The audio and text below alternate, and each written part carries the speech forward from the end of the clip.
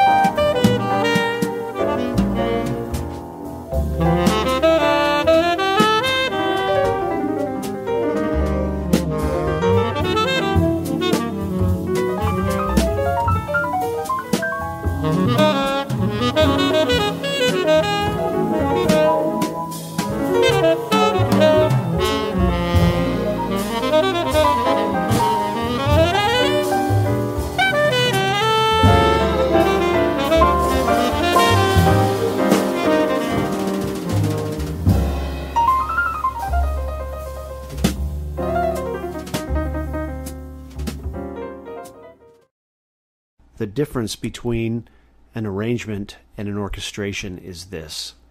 Many times with orchestrations, there's no personal stamp on the tune. They simply flesh it out for a larger ensemble, but do not do anything with the harmony, nor the melody, nor the time signature, or the feel whatsoever.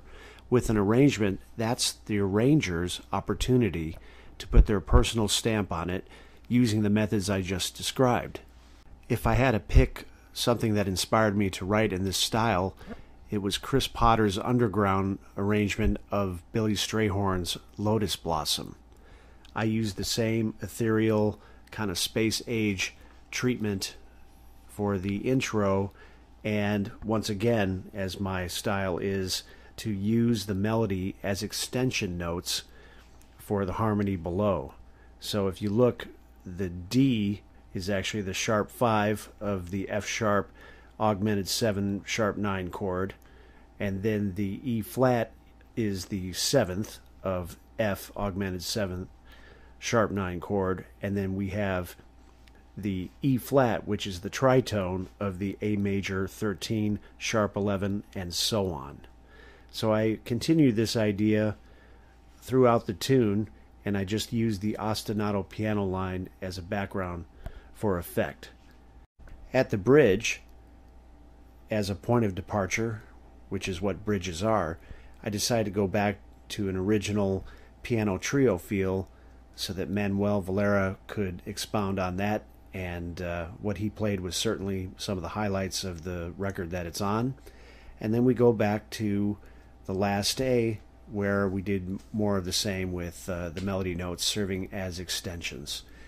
After that, I played a little bit of the solo section where we did a collective soloing between Manuel and I, and we finished off the tune at the bridge into the same ostinato like the intro at the coda, and we just vamped to fade.